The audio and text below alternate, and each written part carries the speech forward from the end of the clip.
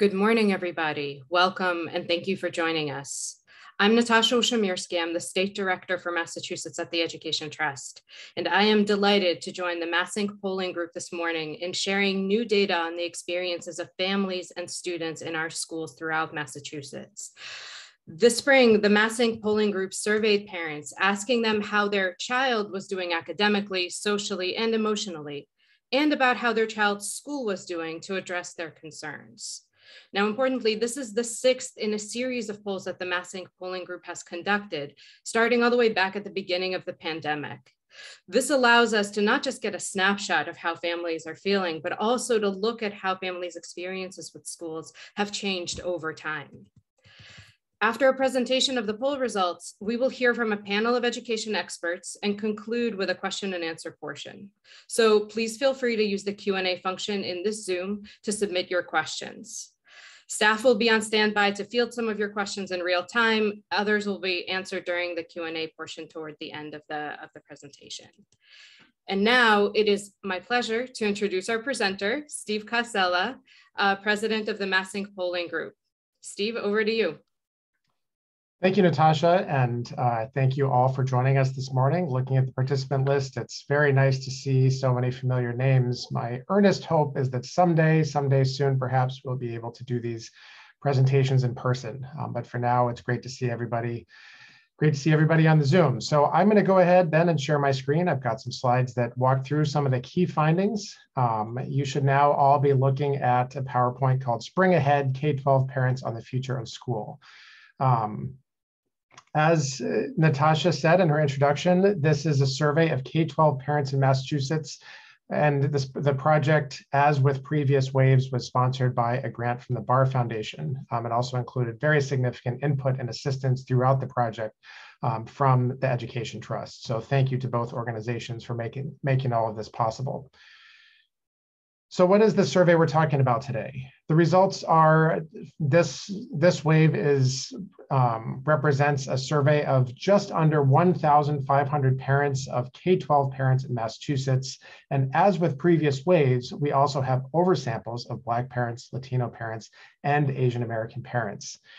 Basically, what that enables us to do is, as we're going through the survey, as we're going through the results, we'll be able to break out opinion in some detail to be able to understand the experiences of parents across the state in much more detail than we would be able to otherwise. So that's kind of how that's all possible as we're going through.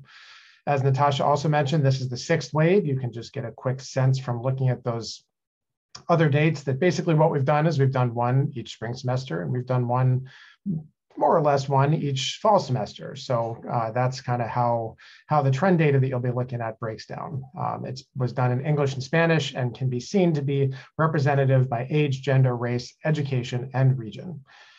Okay, so we're going to post these slides on our website. So we're putting key findings in there in case somebody just wants to go look at them, without the benefit of the presentation. But since we're about to get into all this data, for now, I'm just going to go ahead and skip right over the key findings slide since we're going to talk about it anyway. So for those who have been on previous versions of these release events, this graph should look very familiar. Basically, the question that we asked, which is here at the bottom of the slide, like it is for each slide, the question was, prior to the coronavirus, do you think your child's academics were at, behind, or ahead of grade level? And then the follow-up question was, okay, how about now? And what the chart here shows, for the most part, is the answers to where parents think their child is now. We have 22% in this poll saying they think their child's academics currently are behind grade level, 53% at grade level, that's the red line there, and the pink line is the ahead of grade level. Couple interesting things about this graph. You can see that it's very similar to where parents thought things were in the October of 2021 wave. Not a whole lot of change really since then. But there is some change when you go back to the three waves before that. Basically, kind of the peak of the Omicron wave and a lot of, I'm sorry, not the peak of the Omicron wave, Delta and so forth. And a lot of the remote schooling period also is covered by those three survey waves where more parents at that time thought their child was behind grade level. And it's also the 22% is higher than the before COVID rating, where you had 13% who thought their children were behind grade level pre-COVID in the very earliest waves of this survey. So it's also a change from how parents thought this school year was going to go. So November 2021, the last October, November of 2021, the last time we did this poll, we asked the question, by the end of the school year, where do you think your child will be? At that time, 9%, this number here, thought their child would be behind grade level, and 35% thought that their child would be ahead of grade level. Then you fast forward to now, and we just asked, how is your child actually doing now? And you can see the same numbers that we just looked at in the previous slide. 22% now think their child is behind grade level. So there was this kind of burst of optimism, basically, is how we looked at it back in October and November, where parents thought, everybody or almost everybody's back in school. The pandemic is in a different place than it was earlier. And we think that we being parents think that, there's going to be a lot of catching up and even moving ahead that happens. Whereas now, you look at where parents are now and it's pretty much hasn't changed in terms of the evaluation of where kids were in October relative to where they are now. So then we asked another similar question, which is, by the end of this academic year, do you think your child will be prepared for the next grade level? And we found 80% said, yes, they did think so. And 20% were either said no, or they were unsure. So we kind of grouped these together a couple times in future slides, just to kind of take a look at parents who weren't necessarily sure whether or not they thought their child was ready for the next grade. How do parents get this information? What are they relying on to basically understand where their child is academically? First and foremost, it's what they hear from the classroom. It's grades. You see that at the very top. 76% of parents said classroom grades when we asked this question. 56% said a conversation or a note from a teacher. Those were by far the two most common, answers to this question. Much further down, you see conversations or notes from a guidance counselor, and you see diagnostic assessments kind of right there in the middle. So what's being done about it? That was another thing we wanted to really understand. For parents who think their child is behind grade level, are they being offered any additional support? So we asked the question, has your child been offered additional academic support by the school? And found overall the numbers here in this column, in the left column, 31% said that they were offered help and they accepted it. Another 12% said yes, they were offered it, but they did not accept it. And just over half said, nope, I was not offered that at all. Then what we did is we broke that out by parents who thought their child was behind, at, or ahead of grade level.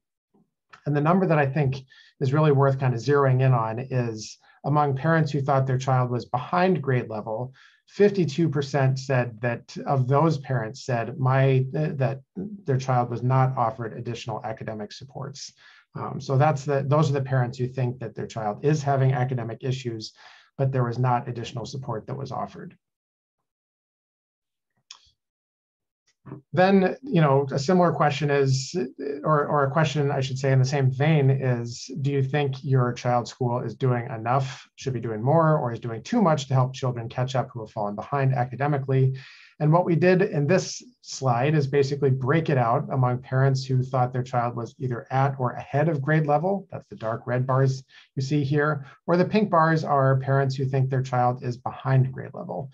So among parents who think their child is behind, you see 30% of those parents say that they think that the school is doing enough, and 62% say that the school should be doing more. 62% of parents who think their child is behind grade level say their school should be doing more. You kind of couple that then with what we saw in the previous slide, which is just about half of those parents thought that their child had not been offered any additional support.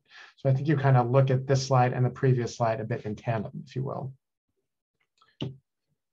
So one of the additional programs that we dug into a bit more was summer plans. Basically, are you going to enroll your child in any sort of summer learning program, summer school, summer camp, et cetera? We found overall 26% of parents said yes. That's the number you see up here at the top. And then we broke it out by different groups to see what percent of each one of these demographic groups said that they were planning to sign their child up for something of that nature. You can see that 40 to 50% of parents of children with either an IEP or children who are English language learners said yes to that question. There's also a very interesting kind of stair step up among younger children. So your K to 2s, your 3 to 4s, there you saw about a third saying yes, that they were planning to do something like that. Whereas when you get up into the 11th and 12th, you're down to about 14%. You also saw parents of color much more likely to say that they were planning to do some sort of summer program of some kind. And then among parents who said that their child was not prepared for the next grade, they were also much more likely to say that they were planning some sort of engagement in summer programming.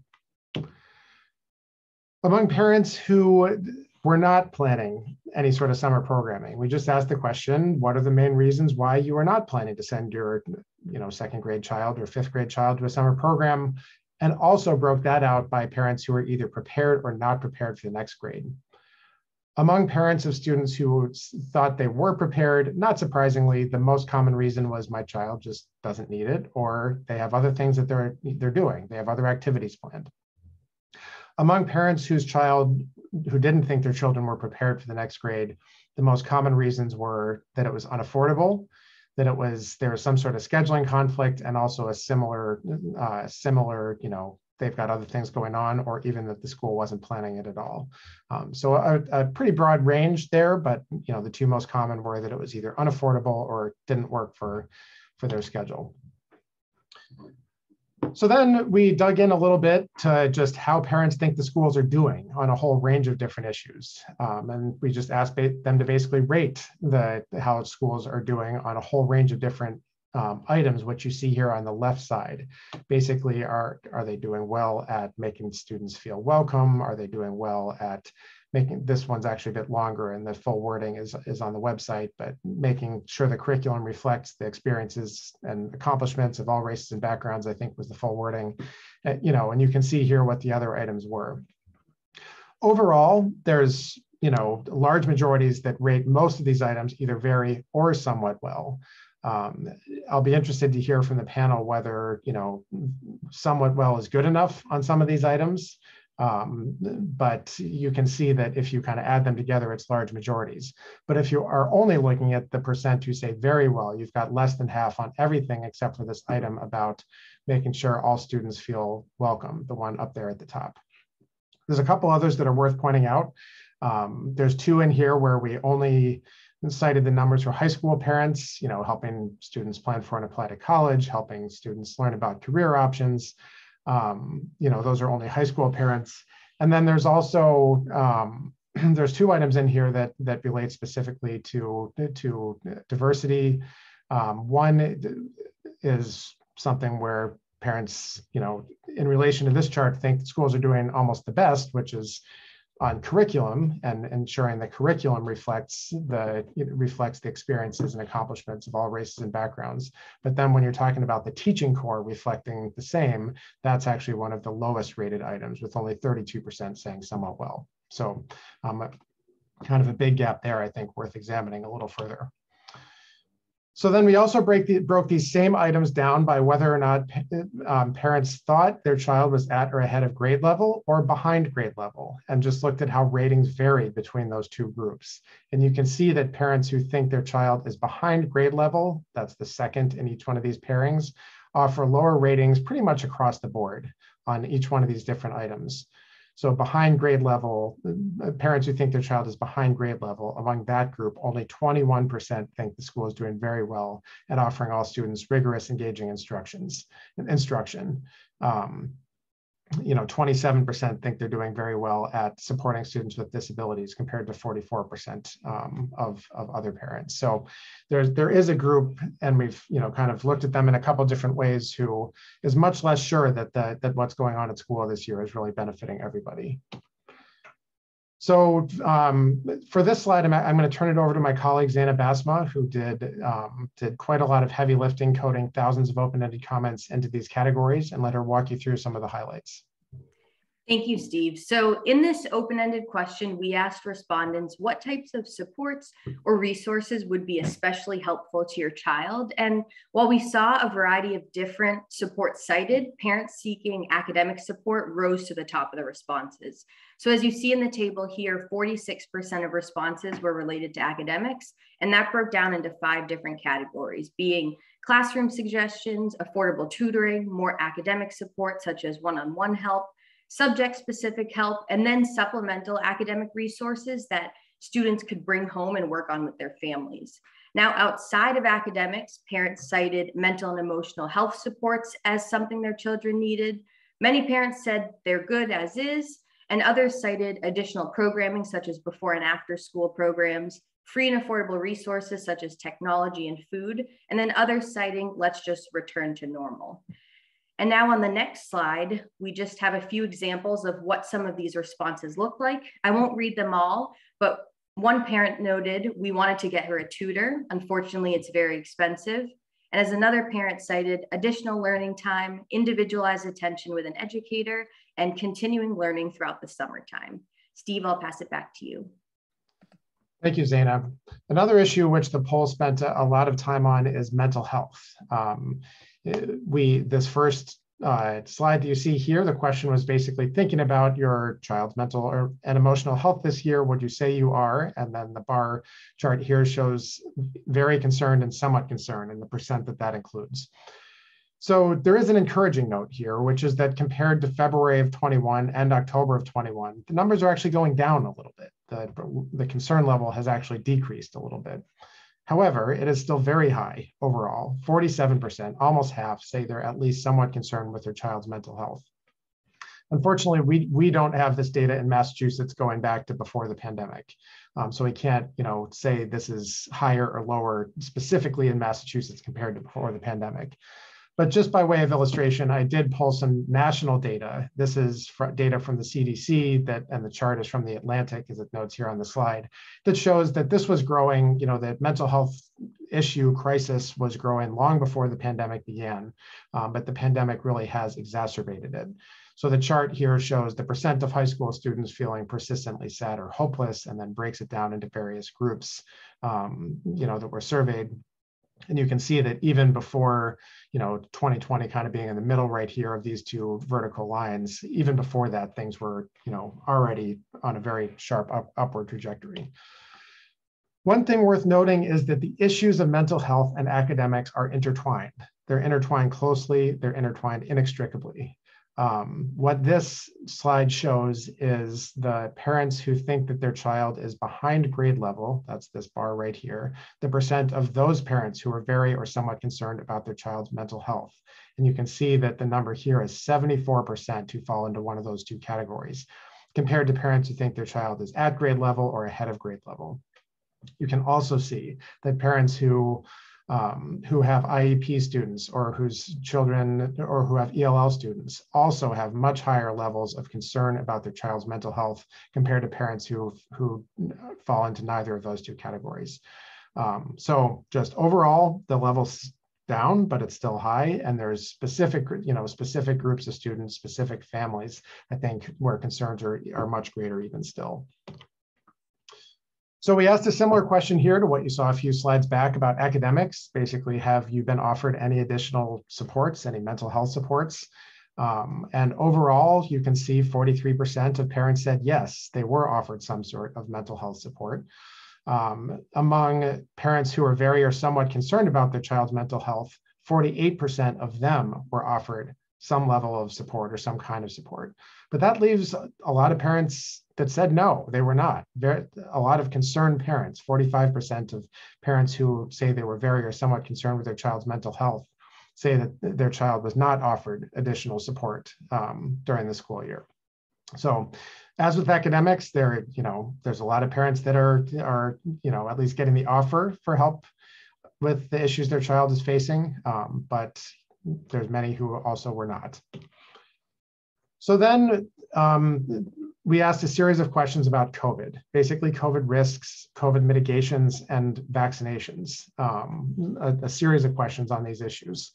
And there's some differences that I think are very much worth noting, and some dynamics and trends that are worth noting.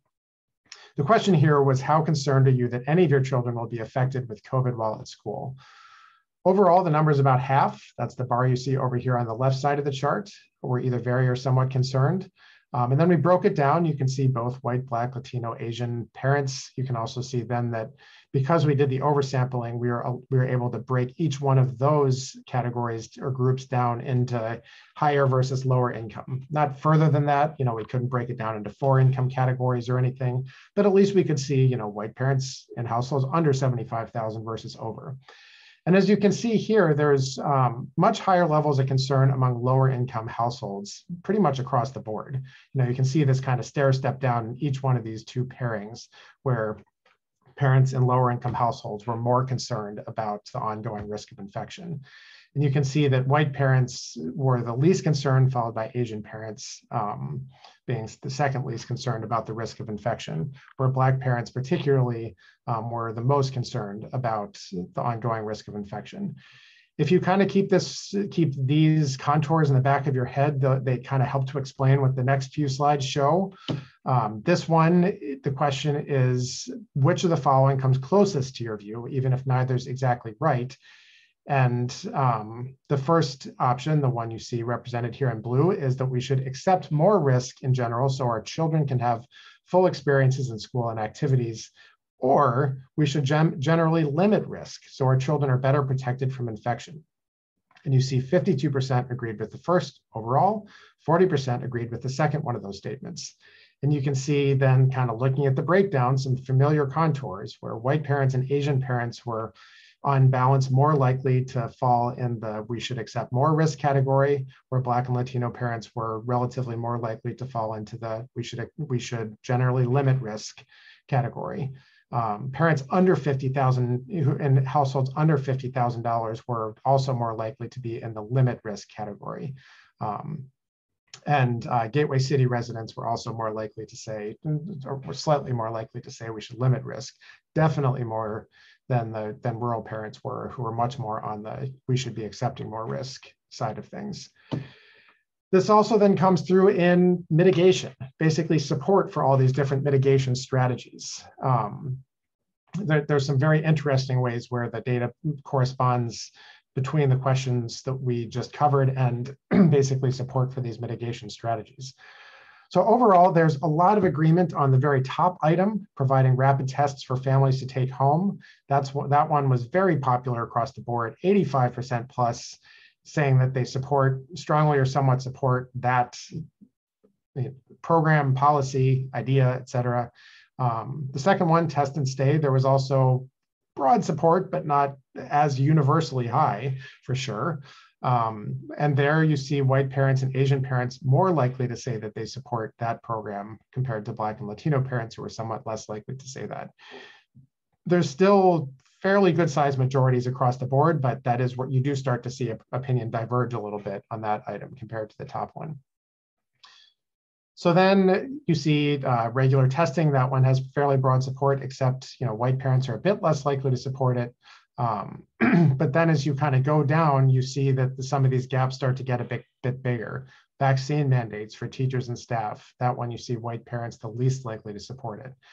And the big one that we've seen a lot in the news, mask mandates. Among white parents, you see 50% support. Among Black parents, you see 80% support. So very large gaps start to appear when you're looking at mask mandates and to a lesser extent, vaccine mandates for all students. The mask mandate question echoed what Suffolk University found in the poll that they released this week with the Boston Globe. They asked a similar question about mask mandates on transit, and also found in their poll it was voters, Black voters, much more likely than white voters to say that they would support continuing to require masks on transit when compared to white voters. So a little bit then on vaccination rates. This corresponds with what state data shows. We can't perfectly match up the percentages just because parents had more than one child and so forth, and the question was a little bit different, but in general, the contours of what we found matches the contours of what the state data shows, which is that younger children are much less likely to be vaccinated than our older children. So among parents of K-4 children, for instance, only 49% of those parents say that that all of their children are vaccinated. 12% say some, and 36% say none. And obviously some of these parents fall into several of these categories. 5 to 8, it goes up to 65%, and then 9 to 12, it's up to 75%. So definitely a break by age here. There is, I'm actually going to skip to this next slide because it directly corresponds to what we were just looking at. There is an ability that we have to be able to tell where impacts are going to be the deepest. And I think that's the real meaning of this slide and the slide that we just looked at last. Basically, we can see where, if there's another wave, when there's another wave, where's it going to hit the hardest? What schools are going to be disrupted the most? And you can see that it's schools with the youngest children. It's to some extent gateway cities and rural areas have lower vaccination rates compared to the overall number. You can see that schools in the Southeast, which tend to be in the most conservative region in the state. And then you can also see that not as much among Asian parents, but particularly among Latino, Black, and white parents, there are differences by income level. This poll doesn't measure partisanship, but definitely have to mention that a lot of this also echoes what we would see if we had also looked at partisanship. So there are some, there is definitely a relationship also between who is vaccinated themselves and whether or not their children are vaccinated. So this is basically parents who say they are vaccinated and boosted, and the percent of their children who are either all vaccinated, some vaccinated, et cetera. The percent who say their children are either all vaccinated or some vaccinated. You can see a really strong relationship here between the vaccination status of the parent and the vaccination status of the child. Looking, for example, at parents who are not vaccinated themselves, 81% of them say their children are also not vaccinated.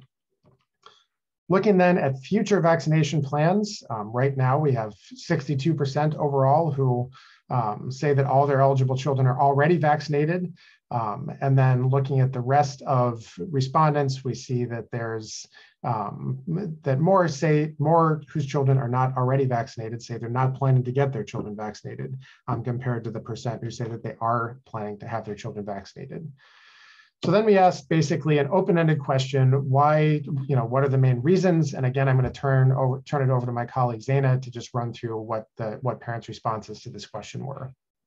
Thanks, Steve. So when we asked parents why they're planning not to have their child vaccinated, the top concern was 32% of parents citing safety, and then that was followed by age and trust or risk they see in the vaccine. And then on the next page, we have a few quotes that just cite what some parents thought. I'll read one of them. One parent said, "Not needed, not enough research, and children do not pose a risk." Steve, I'm going to pass it back to you. And I should just also quickly note that there were, every parent in this survey, at least one of their children was eligible when the survey was taken, just because that was the point at which the vaccine was approved for children in those age categories. But that is a very quick run through of the poll data. I'd love to answer your questions in the Q&A, but for now I'm going to turn it over to Natasha to introduce our panelists. Thank you so much, Steve. Obviously, a lot to think about here. And, to sum it up, it's been another year, right? So everybody watching, please feel free to leave any questions that you have for the Q&A in the Q&A box. For now, we have the pleasure of digging deeper into the context for these results with an expert panel led by my esteemed colleague, Chanthy Lopes, Assistant Director for Engagement and Communications for Massachusetts at the Education Trust. Chanthy, welcome, and I'll let you do the honor of introducing our panel. Thank you, Natasha. I am pleased to introduce to you all our panelists, all of whom are deeply invested in the work of improving both health and education here in Massachusetts. I've had the pleasure of working with many of them, and I'm really excited to begin introducing them. And I'll start with Vernée Wilkinson, who is the Director of Family Advisory Boards at SchoolFacts Boston. Hi. Hello. Next, I will introduce Yaritza Rizzo, who is the community organizer at Lawrence Community Works. Hey, everyone. And lastly, I will introduce Michael Curry, who is the CEO of Massachusetts League of Community Health Centers. Glad to be with you. Hello, welcome all. So before we unpack the poll findings, which you all saw the results and heard from our colleagues over at Mass Inc., it would be great if briefly, in a minute or less, you could just tell us a little bit about yourself and the work that you do. I'll start off with Vernée. Hi, my name is Vernée Wilkinson. I'm with SchoolFacts Boston. And the work that we do is to gather and engage parents and students around education topics to hear them out on their concerns and support them in advocacy and to share education information with them. Great, thank you. Yaritza? Hi, my name is Yaritza, and I am a community organizer at Lawrence Community Works. And I work closely with parents to prepare them to engage in an active role of leadership and participate in decision-making opportunities within their schools and districts. And I also work closely with teachers and schools to give them the tools as to how to create a relationship with parents in their schools. Thank you. And closing with Michael. Thank you, Chanthy. So Michael Curry, I'm the president and CEO of the Massachusetts League of Community Health Centers. Of course, on the front lines in the last 2 years, responding to COVID-19 with the testing, contact tracing, vaccinations, boosters, getting vaccines to the arms of young people. The other hat that I wear relevant for this conversation is I'm the chair of the National NAACP's Advocacy and Policy Committee. So I'm deeply engaged in education policy issues both here and across the country, and had the opportunity under Mayor Menino and Mayor Walsh to work on some of these deep educational issues that pre-existed COVID-19. Thank you very much, all of you, for sharing a little bit about yourself and the work that you do. So to begin, the first question, and anyone could just feel free to jump in. I want to first open up the floor for general reflections. I'm curious, as you both looked at the survey data and also heard the family poll results, was there anything in particular that jumped out at you? Maybe I'll chime in first. So I think, so much in this poll. So I think I want to first start by saying thank you again to Mass Inc., because they've been critical partners in the state in making sure that we get information timely. And of course, the work that the Education Trust does is critical to this. And I want to say thank you as well. This is Teacher Appreciation Day and Teacher Appreciation Week, so we can't start without acknowledging the critical work of our teachers. There's so much in this poll. One is the challenge that we have of acknowledging the impact of this pandemic on our children, that they haven't had the resources that they needed, that they are dealing with mental health challenges that pre-existed, as was said, COVID-19, but are now exacerbated by the impact of this pandemic, and that we're not getting them the resources. I think for every parent who says that they're not getting the resources that they need, or they don't have the mental health supports, that their children aren't getting the educational supports they need, that should be a warning sign to us that there are ripple effects on this on our workforce issues within the state of Massachusetts and across the country, on our achievement levels, as some of these kids will go on to higher ed and will struggle there as well because they've not been given the tools and the support they need. So there are all kinds of things in this report that are affirming, or at least confirm, I should say, much of what I've talked to with teachers and parents. And then last but not least, we listen to parents, which I think is the critical part of this poll. They don't always get the pedagogy. They don't always understand MCAS and all these other nuances of teaching. But what they do know is they know their kids. And this poll centered them to understand what they're thinking about the last 2 years in their children. Thank you. All really valid points, and I want to give the opportunity to our other panelists if they had anything else, again, that spoke to them or jumped out of the results. Yeah, thank you, Chanthy. You know, looking at this poll, I would say that personally, I think that none of it was surprising to me. Not only in working with parents of typical students, but working with parents of children with special needs. It's always been a concern, the lack of resources and the lack of, awareness as to what is being offered and what can be offered to our students to improve not only their academics, but their mental health and their emotional status. So, I think that this poll only confirmed everything that parents have been saying for a very long time as to what their children need. So to me, personally, it was not, but just a confirmation of what parents have been reporting for a long time. Thank you. I would say my thoughts are along similar lines of how often do parents have to continue to say the same things over and over? Specifically, I was seeing the notes around summer support and summer learning, saying that there's schedule conflicts, it's too expensive. And then there was like a large group of people that polled in like the other category. And from our parents, I think that other category that we've been hearing the most is transportation, not enough transportation being offered for summer programming. And then around scheduling, not enough before program care and after program care being offered so that it can sync up with the parents' work schedules. And these are things that we heard verbatim from many parents about a year ago. So it's like, how often do they have to say these things over and over and over again before their needs and the things that they deserved are really going to start being addressed? Thank you. It's really interesting that everybody sort of elevated, that the polls, families identified resources not being just at their, being able to access. And I think that was one of the things that was pretty striking to me in the poll results, is about half of the parents who believe their child is behind grade level say that they were not offered resources, which is about the same as parents who thought their children were at grade level. So you all mentioned the need for resources, and we know that there are resources available. So my question is, what can be done to ensure that all families have access to these resources?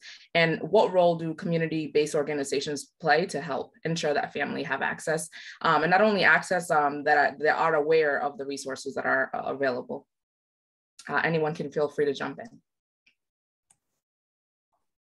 Chanthy, I think it's been my experience, at least in our city, that there is sometimes, a lack of transparency when it comes to schools providing this information to parents. Parents actually need to step out of that school setting to find out what resources are available. And I think that as nonprofit organizations, I think that one of the things that can be done is to actually educate our parents and our community as to the things that they can be doing within the schools in those leadership roles. And not only that, but also make them aware of the things that the resources and the tools that they are available for their children. I think it's very important, especially, myself coming from Lawrence, and the community of Lawrence, language is a barrier. And sometimes we find many parents that are not aware because there is a language barrier. And sometimes these parents go under the radar because, they don't ask the right questions. And sometimes they don't think that they are entitled to those resources. Thank you. And maybe to add to that, so I think one of the things we know is effective because it's worked in the past is organized parents. How do you get parents the information they need and then help to resource them in a way that they can mobilize and organize around what works best for their kids?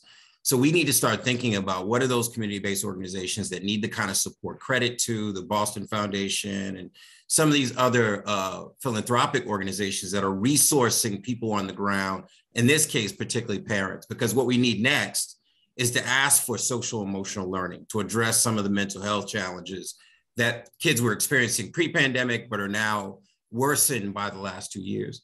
We now need to make sure parents have the resources and can advocate for themselves to get the resources to get to summer programs. I saw the affordability challenge that the parents mentioned in the survey totaled up to, I think, 58% around, no, scheduling was 58% cumulative of all the reasons around scheduling, 33% around affordability. Those can be solved.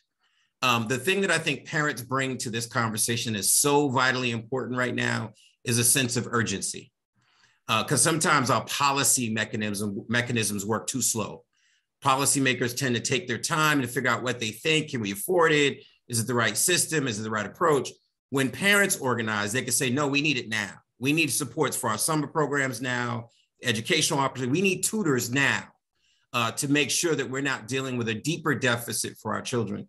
So I think one is just resourcing community-based organizations so that they're empowered to advocate for what they need. Thank you very much. Vernée, anything you would like to add before I move on to the next question?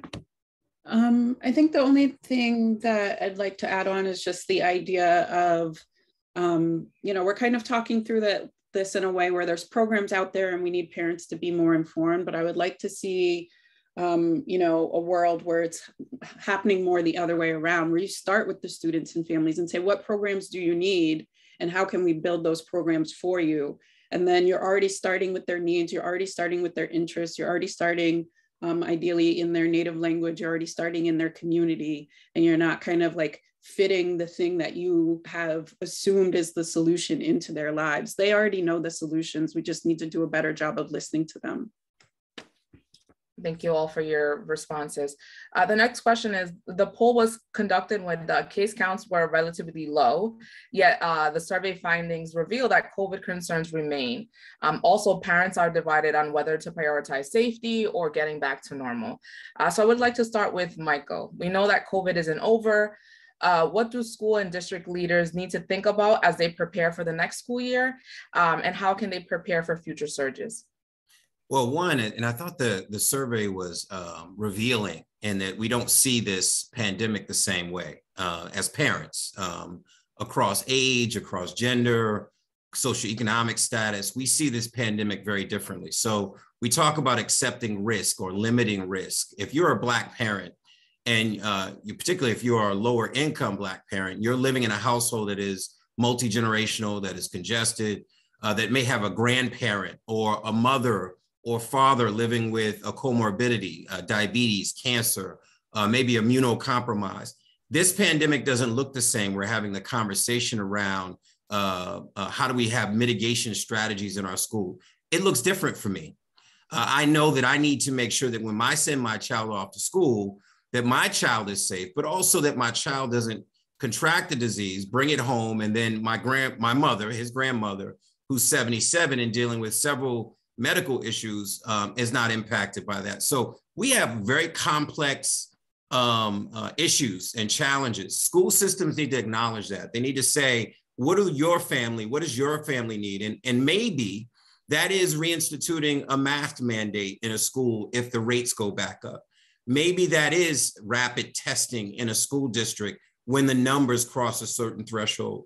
Maybe that is education campaigns within the schools around vaccination of children. Go to the CDC website, get the information you need. As a parent, schools can help facilitate that and say, here's the information. We want to make sure that your child is vaccinated and the adults in your home are vaccinated to keep them safe. So there's a lot of work that's being done. Community health centers are working with school systems and city government are trying to have a concerted effort to make sure people get what they need. Thank you. Really, really helpful. I'm also curious, Vernée and Yaritza, I know you guys work with families daily. So curious, what advice would you offer families that are conflicted on what to prioritize? And I'm sure you are already doing that. So just if you can share with everyone here today, some of the advice or what are you saying to families to help them sort of get their mind at ease or prepare for next school year?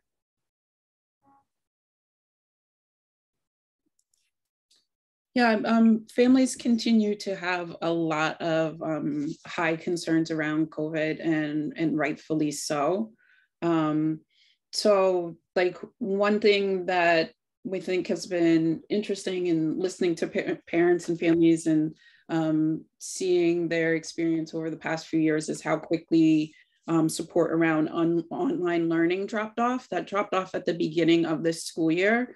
So in most communities and in most districts. So if we're seeing that this is a cycle, that COVID's not going away, closures are a possibility in the future, then like what are plans for online learning when we need to maybe push that button again? So many of us don't want to have to do that again, but many folks are also, you know, in a realistic understanding that that might be something that would be a resource that could come back into play. So if that's the case, what did we learn before where we can make it better going forward? Like if, you know, everybody needs to learn fourth grade math, do we need 50 teachers teaching fourth grade math? Or are there a number of students that can click into one link and kind of like consolidate some resources and consolidate some learning so that if we should need that resource again, or if a child is home, either they've tested positive or some of their family members have tested positive,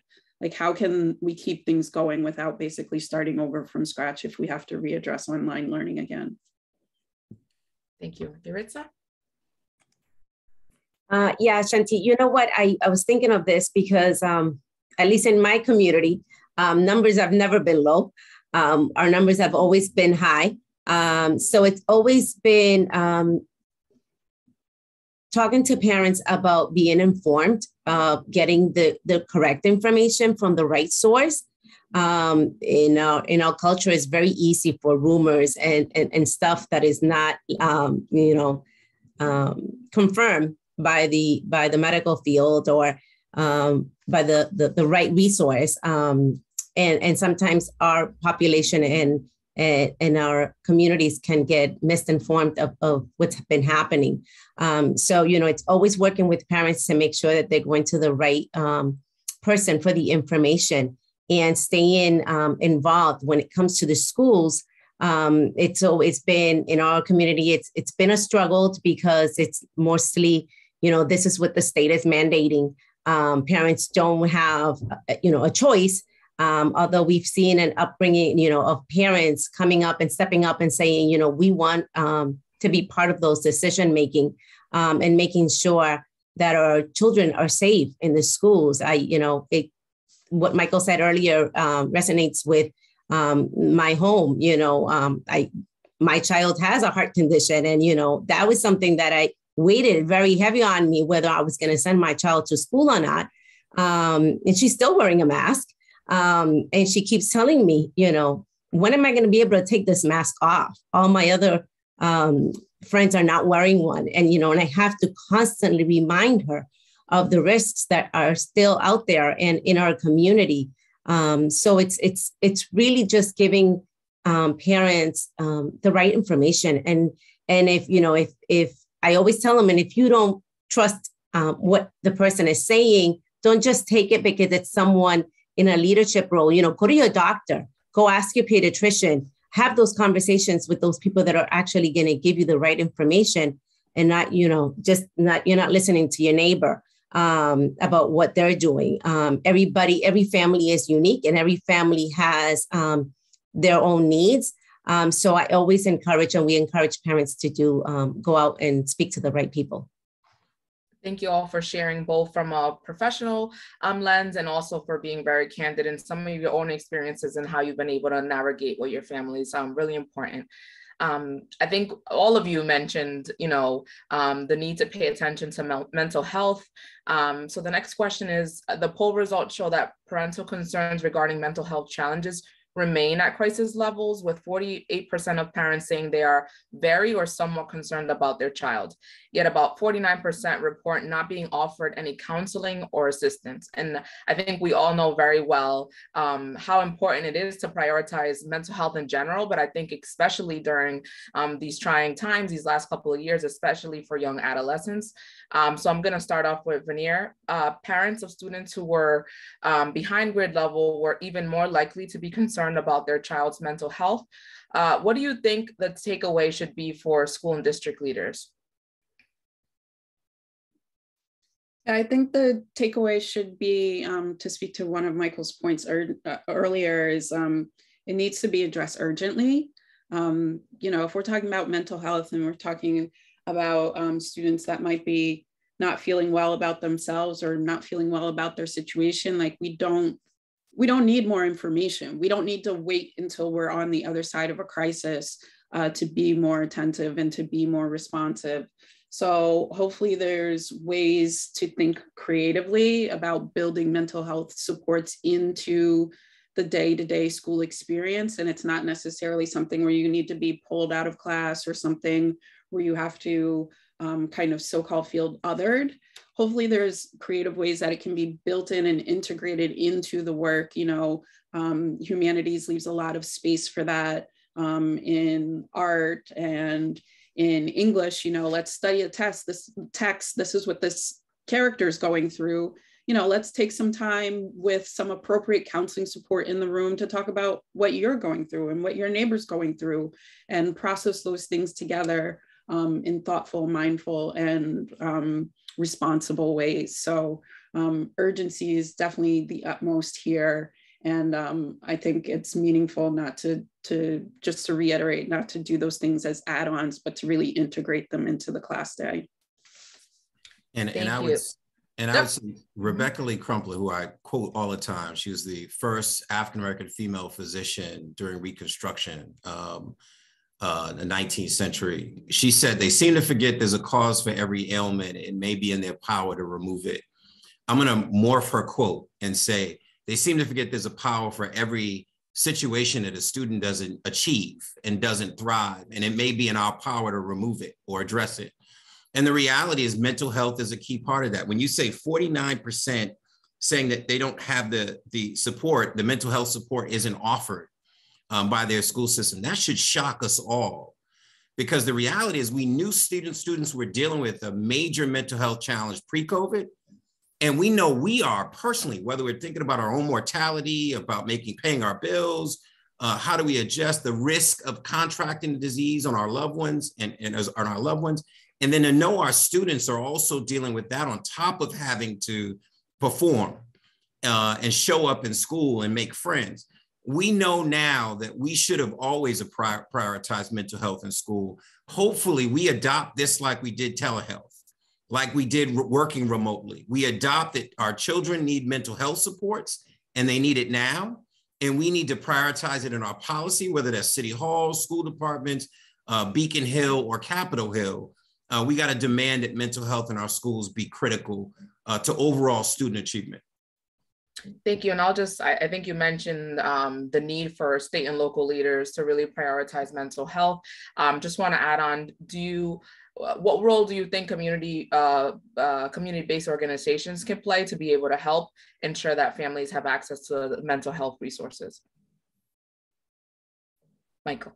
Oh, yeah. So, I think, ultimately, and we have a great state, when I think about Massachusetts, but even across the country with some of the other folks, making sure that we, convene community-based organizations to say, hey, here's the challenge, right? Let's walk through, and the Mass Inc. poll is a great example. How do we convene folks let's walk through what the data is telling us. And even though we think we already knew, there's something different about seeing the data laid out in this way. Then we say, okay, what are the policy responses to this from a community-based perspective? What do we think we, can do with government, can do with the philanthropic community, can do with the business community to really move the needle in Massachusetts. One of the great things about the state of Massachusetts is we like to lead. We don't like to follow, which is why we do a lot of things first in Massachusetts, in sports included. And one of those things that we like to do is we like to set new policy that becomes a trend across the country. We should make this one of them. How do we work? The pandemic, we realized in the pandemic that when we work across lines, we can do amazing things, right? We got vaccines out. We've educated communities about vaccines. Let's now deal with the crisis that our kids are facing in school with access to summer programs, mental health support, academic achievement, thriving to their full and highest potential. And I think community-based organizations are the center of that. If we resource them and get them a seat at the table. Thank you very much. And I'm just going to close with Yaritza. What can, based on everything that you've heard from your fellow panelists, in your opinion, what do you think that districts can do to create a safe and nourishing school environment that supports students' physical and mental health? Chanthy, you know, this is something, it's very, very, something that I've been always advocating for within our district, because I think transparency is number one. Districts need to recognize the power that parents have, the ability that they have in leadership, and that parents' voice is needed at every one of those tables when they're making decisions based on our children. And I think it's, you know, an opportunity that COVID, I would say COVID brings to the table to make sure that people are aware, you know, like mental health. You know, mental health was not something, this is not something new. We've always had mental health issues. It's been around forever, you know, and COVID just kind of like opened up a can of worms. You know, it was an issue pre-COVID, and COVID just made it worse. And so sometimes I ask myself, were we prepared back then when we said we were in the districts, when we worked with children with mental health? And now to add, you know, the physical and emotional piece to that. And it's just, we have to learn from this to make sure that in the future, we provide what we need to provide for our children so they can learn. Because it's not just coming to school and learning math. There's just so much more that our kids get from the school setting. And I think that that is very important, that we have to be more proactive in involving parents and making sure that we have their input and their voices being heard. And not just also, you know, we say heard. Yeah, sometimes they hear us, but they don't take us in consideration when it comes to, you know, making that plan, to making sure that what we are saying is being implemented. You know, with children with special needs, we live that day in and day out. You know, there is a process, there is an IEP process, but how many times parents are actually putting some of that input in there? And that's a perfect example of, you know, what has just kind of gone from special ed and just kind of spread all over our districts. It's what special ed parents have been living for years. Thank you. Sadly, I'm sure many of our audience members will feel the same. I really enjoyed being able to hear from all our expert panels, but we are at time. So we're going to transition over to the Q&A. I do want to wrap up by saying, Vernée, Yaritza, and Michael, thank you so much for taking the time to share your perspectives, to help us unpack the family poll results. I think both the results and also all your feedback and recommendations can really help ensure that our students and our families are at the center of our decision making. And with that, I will hand it back to Natasha to field questions both for our Mass Inc. team and also for our expert panel. Thank you all again. Just want to echo Chanthy's thanks to Yaritza, Vernée, Michael, as well as Steve for his super informative presentation. I have just a couple of questions I would love to bring up, and kind of if all of our panelists and presenters could stay on screen, that would be great. So the first question I want to ask is just to get the opinions, especially of our panelists. And I think you heard Steve cue this up a little bit during the presentation. One of the things that the poll asked was how parents would rate how their schools are doing. And for example, making sure that all kids feel welcome in the building, and making sure that the curriculum reflects the perspectives and accomplishments of all races and of folks of all races and ethnicities, right? And providing everybody with rigorous instruction. And what we saw was that at most, about half of parents said that schools were doing very well, and then a chunk said somewhat well on each of these metrics, right? So it's half of making kids feel welcome, and then less kind of for the other questions. How would you assess those responses? Are those good numbers? Not so good? What are some of the takeaways for schools and districts, you think? Maybe I'll add, I think when taken in context of the other question, it's concerning, right? So somewhat well is how I would view it. If you ask me how my school's doing, I may not want to be too critical of the school, though I don't feel necessarily that they're responding with the academic rigor, that they're responding with the social emotional learning, with the diversity and engagement around the curriculum. So I think what parents, when they say somewhat well, I think that should let us know in the context of the other questions, which are alarming, that there is something to be concerned about. So I'd say, for all of us who are looking at the data in the mass ink polling, we need to unwrap that now and start to ask the question, what does that mean? What are you seeing in your child when they come home, whether it's the grades, the MCAS results, the key indicators, I'll call them, that parents are looking for to know that something is going well in the school system. What is it that you're seeing, and what are you concerned about? And let's unpack that and make sure that we get you the answers you need. I think that is the critical part. So somewhat well is not encouraging to me.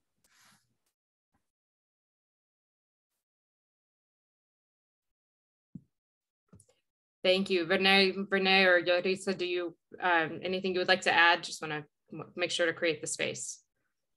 Yeah, I would definitely agree that that's not an acceptable number for how many students are feeling welcomed within their school environment. And I wonder if the students aren't feeling welcome, does that mean also their parents and guardians aren't feeling welcomed as well, which means the entire family unit in a place that the children spend the majority of their time don't feel connected, supported, and don't feel like it's an environment that's set up for their success.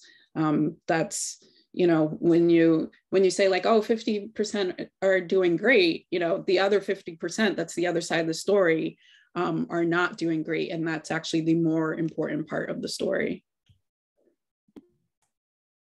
I would also add the culture, because culture plays a big role and a part in this. A lot of our communities are composed of many cultures where they believe that the school leaders and schools know best. So sometimes it's, you're getting parents that are answering these questions and they're saying, yes, everything's fine. But, that is not where I step in. That is not where, culturally they think that their role is just at home as a parent, as a provider, as a, taking care of their children, but they don't they don't step into the educational area because that is the school's responsibility. So sometimes I question myself as to, whether these parents culturally think that everything is fine because school know what they're doing. And I shouldn't, bother with, with what I believe or I think that they should be doing.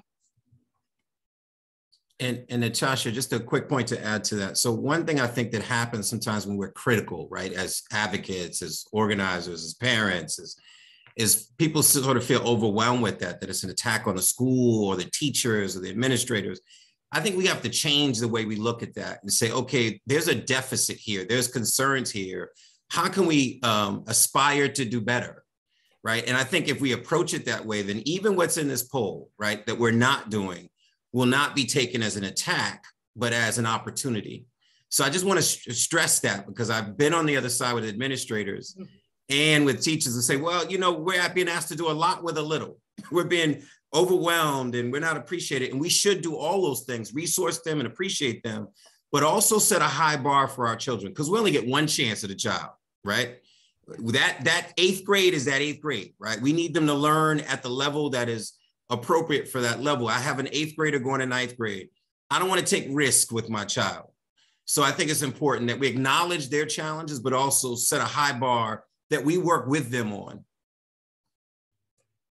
Thank you, everybody. Last question today. So one of the big benefits of this poll is that it allows us to disaggregate the data by a variety of family characteristics, from race and ethnicity, income, geographic area, and so forth.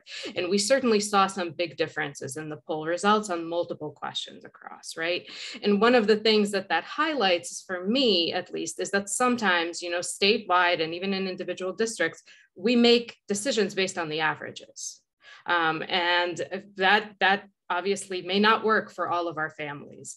What are some of the ways that you think what are some steps policymakers could take to make sure that they're hearing and engaging and truly kind of authentically incorporating the experiences of all of the communities that they serve? Before we get into the answers on that, I just have to give a quick shout out to the Bar Foundation on that, because that's not cheap. Like, doing the survey this way is not an inexpensive thing. So kudos and hats off to them for supporting this. It's something that we in the survey community have seen a lot more just in the last few years, which has let us know more about public opinion than we've ever known before, and know it in more detail than we've ever known before. But it's not an inexpensive proposition. So again, just thank you to the funders for this, for letting us know about the state in this much detail. And I'll just chime in with one and echo that. Credit to Jim and the team at the Bar Foundation for the tremendous work that they do in this space that gives us the support that we need to really address these inequities that happen in our education system. So that's one. And I think what's critical for us right now is that that which gets measured gets done, right? And there's all kind of versions of that. But if you measure it, if you disaggregate the information, so you're looking at women, young boys, LGBTQ, go across all the demographics, where we might not see an issue in the broader numbers, you'll see it when you dig in the specific subpopulations. That's where you can make a difference, right? We know that inequities exist, but in order to deal with inequities, you got to unpack that and get to the specifics of. And I thought ELL and IEP was a specific one that stood out to me in the data that Mass Inc. Presented around across demographics. Students feel persistently sad. And then they've got into the demographics of that, and higher with IEP and ELL, English language learners. That's important, right? Because now we can target resources and policy and attention at those people who need it most. So we got to unpack that data, and credit to Mass Inc. for doing that. Yeah, I think I'll jump in here for a moment just to name like a bit of maybe discomfort, and I appreciate being here and being here as a guest, but discomfort around the cost that it takes, the investment that goes into this sort of data. Because it's an investment in populations that have been underheard for generations. So it's not actually like, we're paying for something that's relevant. We're paying for something that's actually past due, and the impacts have been very deep. And we know that also connects to household wealth and generational poverty and that sort of thing. So yeah, these are funds and support that are generations in the making. So we're glad to be here now at this point in the conversation, so that ideally we can move forward into more progress.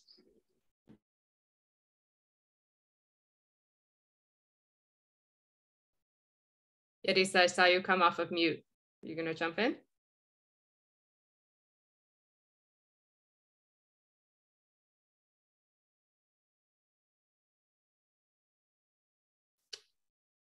We can't seem to hear you. All right.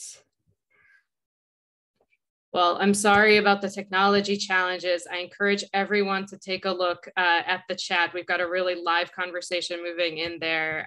Thank you so much, everybody, for your insights and your comments today. Thank you to all of you who were able to join us this morning. I hope that you will keep an eye out for announcements from the Massing Polling Group about similar future events. We are really, really hopeful that to be able to continue bringing similar conversations, similar critical conversations to you in coming months. Thank you again and have a great rest of your day. Again, this recording and the slides will be posted on Massing's website, so please be sure to check that out and take care, everybody.